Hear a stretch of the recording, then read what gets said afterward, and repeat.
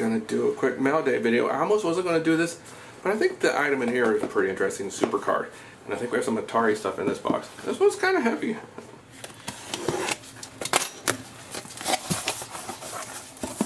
Oh wow, this is packaged really good. Start off with these right here.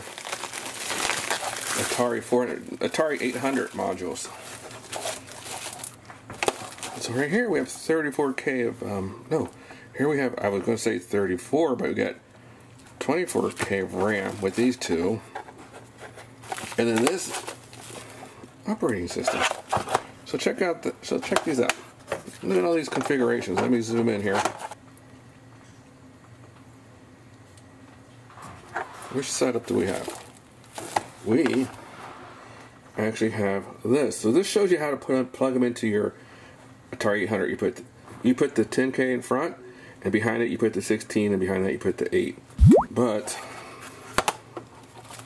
you need the operating. You need this. I was going to sell them separately, but you know what? I think I'm just going to sell them as a group.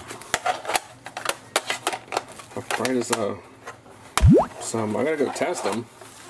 I'll probably just put them as a group on eBay. Oh man, we got one thing I do not collect are cassettes. Let's open these up here in a minute. See if there's any originals. There's some original cassettes there, and of course cartridges. Oh gosh, why not? I have quite a few of these. $1.99. I have quite a few of these for sale, or I have. But I don't think it was the case. That one with the manual. There's the manual down there. I don't know how common this is, but these do not sell for very much money. I'm impressed with the wrapping job from our Steve's Real World channel.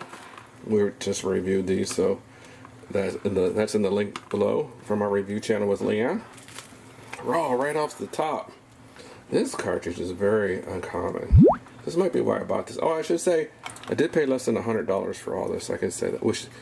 Even with shipping, I think shipping was like $20, so. Oh, not real common.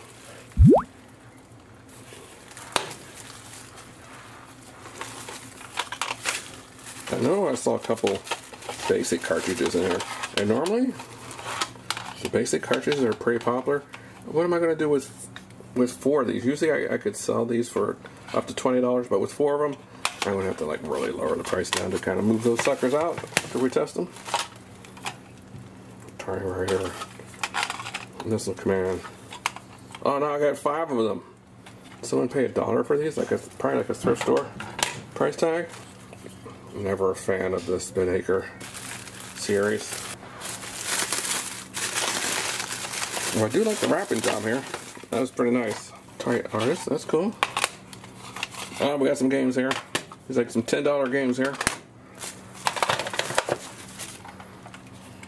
Hope I was just gonna say, if we don't have any more basic, two more basic, I'm gonna have the corner of the market on the basic cartridges. I guess I'm gonna. Oh, what? How many do I got in here? 8, 9. I'm gonna have to lower these to like $9.99 for the Atari Basics, just to kind of move them out. So let's check out what kind of cassettes we have. Whoa, Frogger. I don't have a way to test these. So what I'll do, I'm trying to grab it. Oh, I have had these before.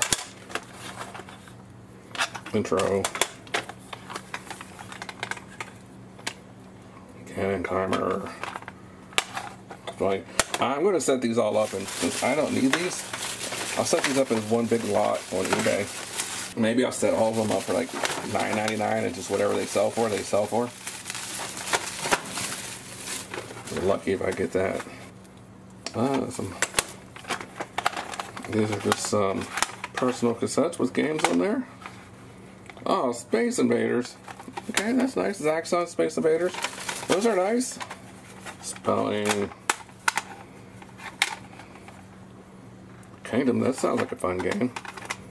Well, maybe some of these have some value. I don't think so, but we'll check into that. Alright, I got one more item to open over there.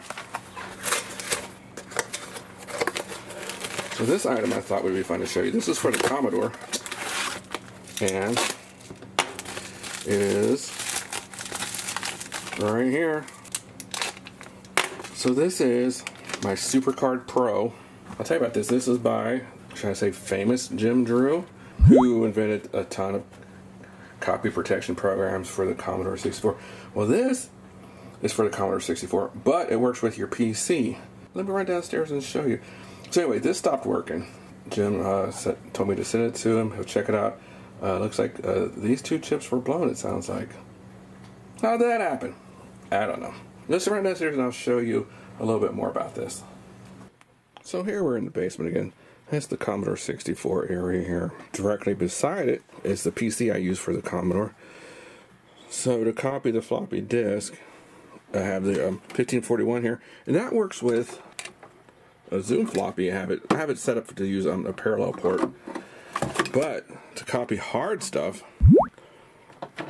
that's when you use the SUPERCARD Pro. Now I have an original SUPERCARD for the 1541, but this plugs into your PC, and then you use a ribbon cable to plug into this. Now this is just a standard 5-inch PC drive, and a popper one is these Panasonic ones, the 475-3405, and I have a couple of these.